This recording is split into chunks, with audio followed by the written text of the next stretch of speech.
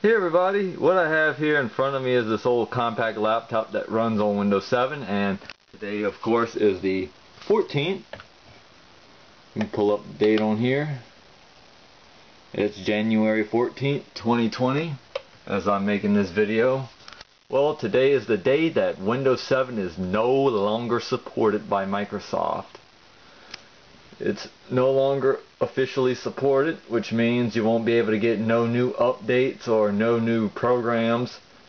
Or some companies might make a few, may continue to make a few certain versions of certain programs for a couple of years until they decide to pull the plug on Windows 7. So if you're using Windows 7, you probably ain't got no choice to upgrade to 8.1 or Windows 10. But if you can't afford to get a new copy, buy a copy of Windows, you can always switch to a Linux distribution if you're familiar with Linux and have a decent knowledge of computers. But what I did was I ended up switching to a Mac, and ever since I switched to a Mac I never had any problems. The only computer I have that runs Windows 10 is I have an Acer computer that runs on Windows 10, but it's not like I use it all the time, but it's there if I need to use a Windows machine. So I'm going to still use Windows 7 for certain programs and for certain tasks that I ain't going to be able to do with like 8.1 or 10.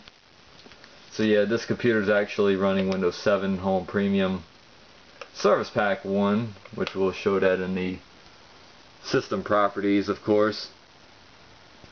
But if this video probably does get enough likes or enough views, what I'm going to be doing is I'm going to make an attempt to install Windows 7 and activate. I'm going to install Windows 7 on I'm probably going to put an SSD in this computer and do a clean install of Windows 7 and activate it to see if the activation servers still work, like I did with XP a couple years ago when Microsoft no longer supported XP.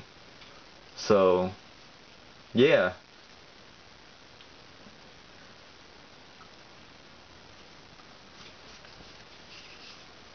but of course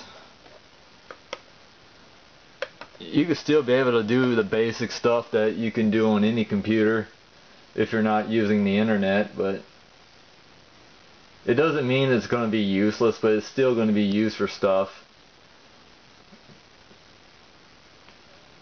And if you have like Windows 7 Professional or the Enterprise, you can still be able to get somewhat paid support from Microsoft, but otherwise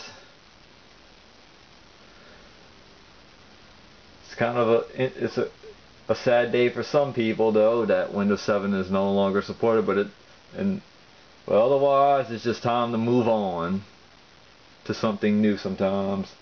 But even though something new is not always better, but even though my next computer is gonna be another Mac when it's time for me to upgrade my current MacBook Pro and my iMac. But hope you guys enjoyed the video, and thanks for watching.